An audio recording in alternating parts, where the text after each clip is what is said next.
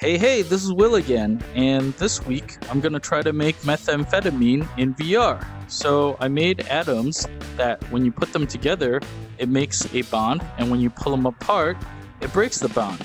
Let's get started. So here we have a methane molecule, a propane, which is 3 carbons, and for those of you that remember your high school chemistry, benzene molecule is a ring of 6 carbons. So I attach one to the other, and there you go. Where is benzene found?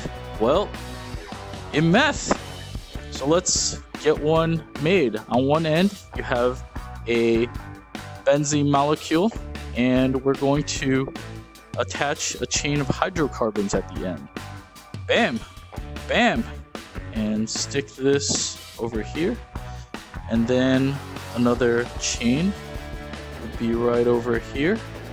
And at the very end is an amine group with a nitrogen attached on the very end. And that's it. This is our meth molecule. We have benzene on one end and the amine group on the other. This is pretty cool to see in 3D, and it's much better than having to see it on the Wikipedia page or in textbooks. And on second thought, you probably wouldn't have meth formulas in textbooks.